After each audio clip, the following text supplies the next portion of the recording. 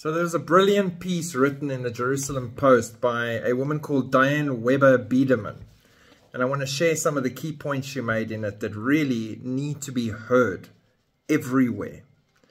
Nothing has changed, she says. This attack on Israel was equivalent to murdering 48,000 Americans on 9/11, except the Jews weren't just murdered.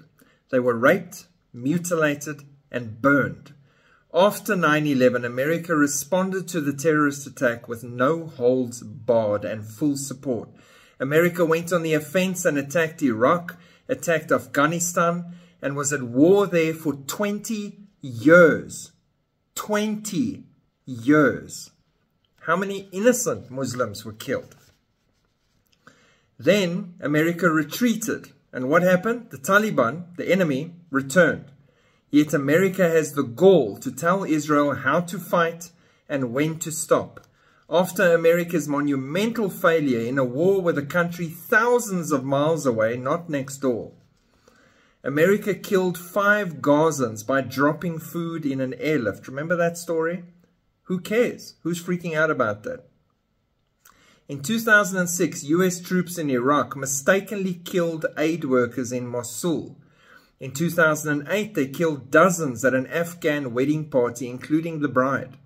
In an incident in 2011 during the NATO intervention in Libya, 13 civilians, including ambulance workers, were wiped out.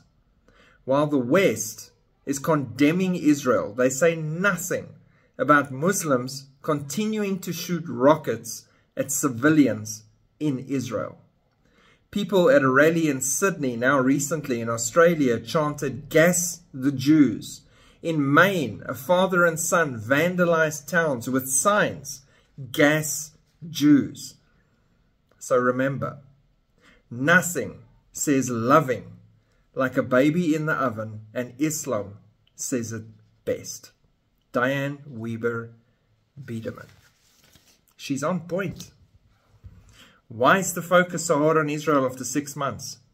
Regardless of the fact that all these other countries, not just America, all of them, have done way worse in times of war.